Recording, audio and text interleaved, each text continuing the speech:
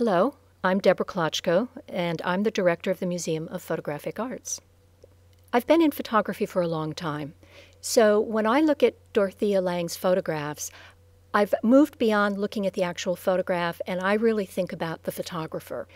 And Dorothea Lange had polio as a young girl. At age 7, she came down with polio, which gave her a permanent limp that she had for the rest of her life. It even affected the way that she dressed. She would wear long skirts and she would wear pants.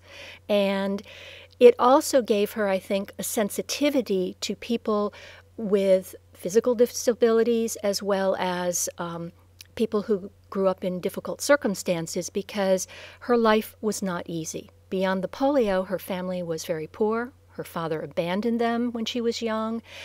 She had to work from a young age. And she also, at the same time, had to be strong enough to pursue what she really wanted to do, and that was photography.